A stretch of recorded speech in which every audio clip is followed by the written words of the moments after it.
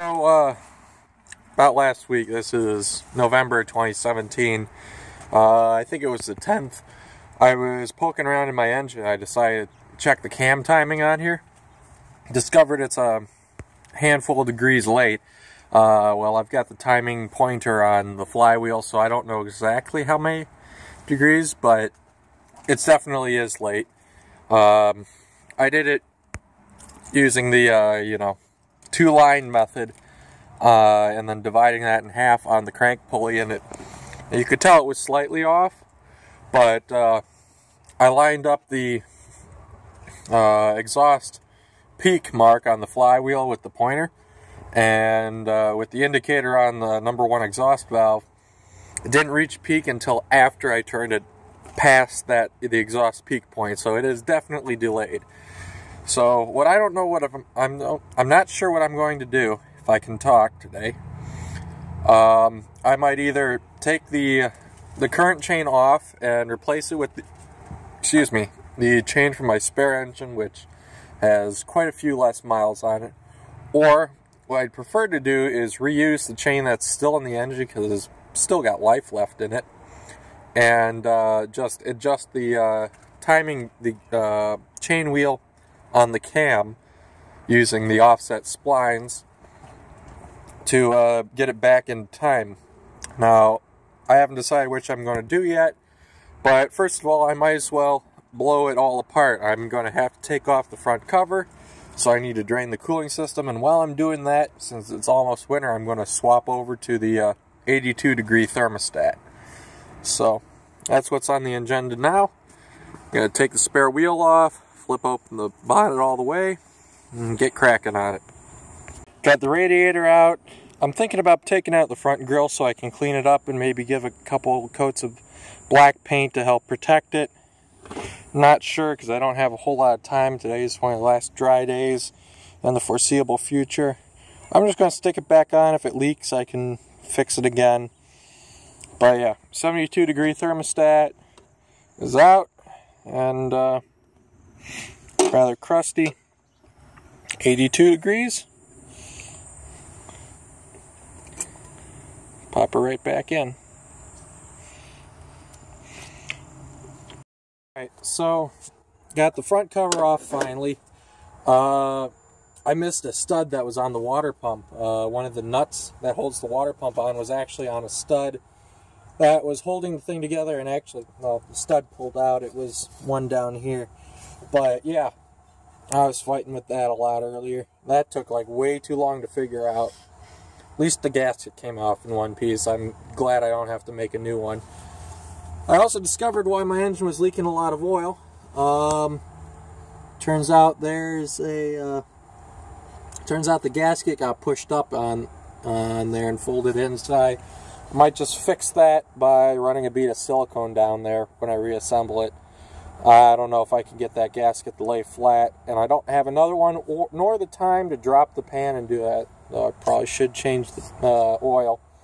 It's getting pretty crusty, and I might have gotten some coolant in there.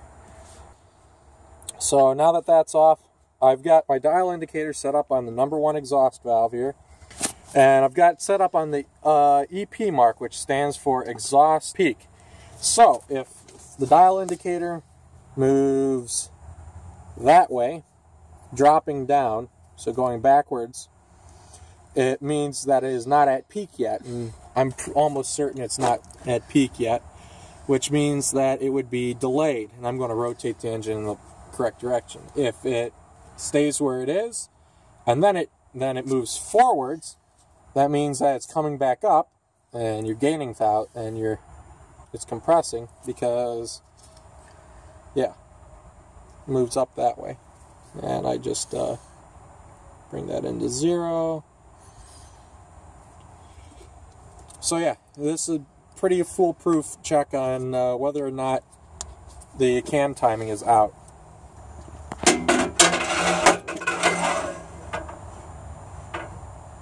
And we'll see if I'm wasting my time.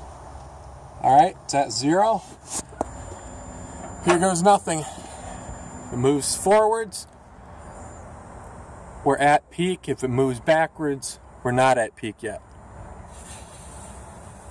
Okay, so that I guess it was at peak. Alright, I could have swore that it wasn't yet.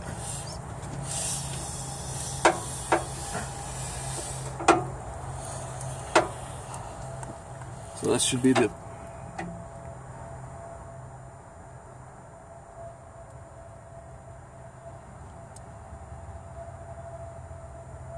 So that should be right about on the exhaust peak mark.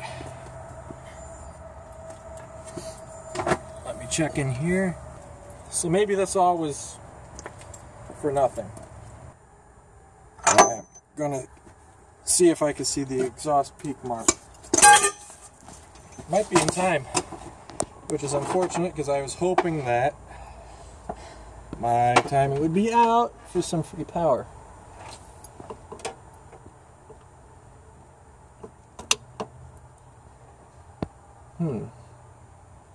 I don't even see the timing mark on here. Alright, that's before the peak. Can you grab this, Serena? Yeah.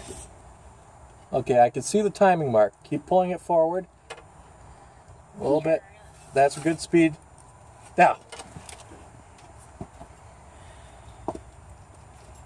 Yeah. It looks like it's on time. Actually, no. Just a hint late. Not really that much. Well, I've got it apart. Well, I'm going to go back and set up the exhaust peak on the wheel, on the sprocket, the chain wheel, the way the manual tells you to. Alright, so I'm going to measure this properly using the chain wheel and the dial indicator. So I'll get back to you when I'm done with that. Sure enough. Alright, so using the dial indicator and marks on the cam chain wheel, which is this part here, I found the cam and the chain wheel there by the chain wheels, peak exhaust, or EP, exhaust peak, and it's that mark there, which is lined up with that chain bolt, and then you can see there's a mark down there and a mark over there, and then I bisected those two marks, and right now the crank is set at exhaust peak, and I don't know how well you can see, but the cam exhaust peak is about a half a tooth late from the crank, so where it's supposed to be. So either I've got to retime this chain, which is stretched, and I've got plenty of I've only used 1, 2, 3 teeth out of 6 on that, so I've got plenty of space. But I've also got the newer chain off of the spare engine that I could always fit. So that's kind of where I'm at now. Not sure what I want to do. Haven't decided. Yeah, that's definitely enough to lower my performance. So I'm going to go pull the chain off of the other one and kind of see how. I might as well. I've got to take this chain off anyways to retime it. So I might as well pull the chain off the other engine and stick it on here, because that would be the easiest solution. Not sure. So yeah, that's kind of where I'm at now. Alright, so these are the two timing chains off of my current engine, and then that's off of my spare engine. It's kind of interesting that there are dimples in the chain and this one is not. This one also, I believe, says Reynolds England or something to that effect. I decided I tried test fitted the other chain, the newer chain, the one with less miles on it, and it was still out of whack far enough. But I'm just going to retime for my original chain, and next big shipment of parts I get, I'll just order a brand new chain and slap that in there eventually. Yeah, so I went ahead and I measured, and I took a pair. I need it to be offset by one tooth, or half a tooth rather. There's my dividers. So what I did was, before I pull this off completely, that is the keyway that was used.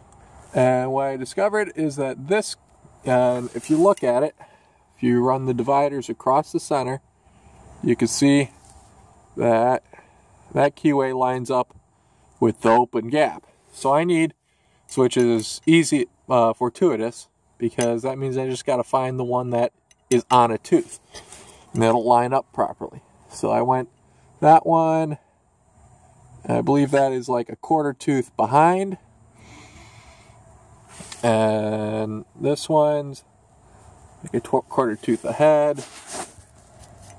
That one actually, that one's like just a snit under, but what I found after checking several times, oh wait, now I'm doubting myself. Okay, maybe it should be this one. I don't know. Well, I'll figure it out. I'll try a couple different ones, and we'll see exactly how she lines up. So I've got it pulled most of the way off. I should be able to pull it off completely, and we'll go from there. Alright, I got lucky. First try. It's back on, and just ever so slightly tight. If anything, it's maybe going to be advanced by just ever so slightly. It'll be miles better than where it used to be, and as the chain wears a little bit more, it'll actually come into better timing, and then it'll, before it goes out again. So I'm pleased with that. Time to start buttoning this thing back up. Well, I double check that the well, I can't really double check that without moving everything, but yeah, I'm going to reassemble this, throw the tensioner back in, and double check that the timing is right. Yeah, there's that done. And this is the old chain too. Alright, so it's 1 o'clock in the morning. I'm getting pretty tired. Got the front cover back on. Everything's bolted up, tightened down, and buttoned up in the front there anyways. The crankshaft pulley, you're supposed to tighten that nut on the end, the drive dog, to I think it's 100 foot-pounds. I basically just put the transmission in gear, 4th gear, that way I've got the most disadvantage towards the engine, and pulled on it with the breaker bar until I heard the clutch springs start squeaking away. Called that good enough. So got the lock tab on that. I guess I could put the generator thing back on, dynamo generator, whatever you want to call it. But yeah, I'm getting pretty tired, and I've been considering tearing apart the rest of the front end and painting some stuff, try and get it ready for winter. Get some of this rust off of there. See, I oiled that already, just the top, not the bottom. But yeah, I think I might just do that. Hit everything with a cup wire wheel and then spray paint it black. So don't think I'm going to put the radiator back in just yet. Rocker cover I need to put on. I dropped one of the nuts off of it, so that's on the ground somewhere. I also want to clean up the grounds off of the battery. I need a new battery lead. It looks like it's got a crack in it, so. Well, that's all on the to-do list, and I'm getting tired, and so I think I'll just put the rocker cover back on, and with the coolant, I think I'll put it inside the back of my car. Even though I might replace it, I might not. It's sort of green, it's also very dirty, so I don't know what I'm going to do about that. I haven't decided. Oh yeah, I've got 3 oil pan bolts to put back in. So yeah, that's where I'm at now. getting dark. Or, it is dark. It's getting late. Or early, I don't know.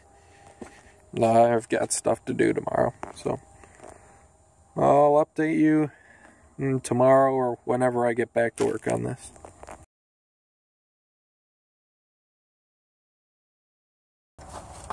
Maybe I was seeing some of the tent slack in there. I'm going to measure this properly. Don't put it on my face. That's going to get edited out.